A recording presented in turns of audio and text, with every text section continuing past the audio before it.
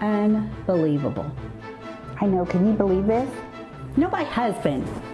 What? It's kind of like he would rather be out there with her than be in here with me. I mean, come on, we're supposed to watch a movie, have some popcorn, how hard is that? But he'd rather be out there with her in her shiny, flashy red outfit and ugh. What are you talking about? Her. She's all rubbing around on her. Wait, what? I mean, I put on clothes today. Yeah, I did. Got out of my pajamas. Is this Monday, Tuesday, or Wednesday? I don't know what day it is. All I know is today I have clothes on. Yeah.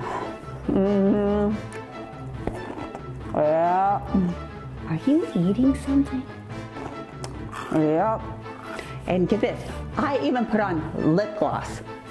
Yeah. Yeah, I brushed my teeth because this whole virus thing that had to attack us all and ruin the world. I mean, sis, I put on clothes today. Yeah, I put on clothes. I got out of my pajamas and I put on clothes. I don't know, it's like it's, I don't know, I'm not going crazy.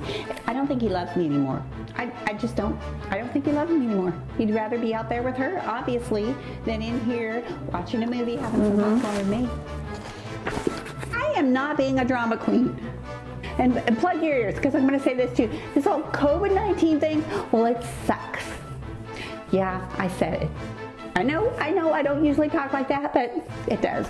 So I know I'm in here and he's out there. That's what I know. The frontline people are risking their life so I can have toilet paper. Yeah.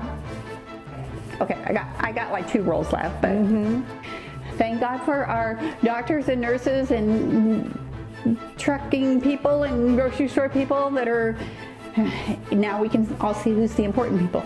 Yeah. And it's obviously not me. Wait, what? Are you listening to me? You know what I'm gonna do? I'm gonna go out there and I'm gonna give him a piece of my mind. That's what I'm gonna do. That is what I'm gonna do. Yeah. Thanks for the great advice. Love you, sis. No, wait, I never said that. What?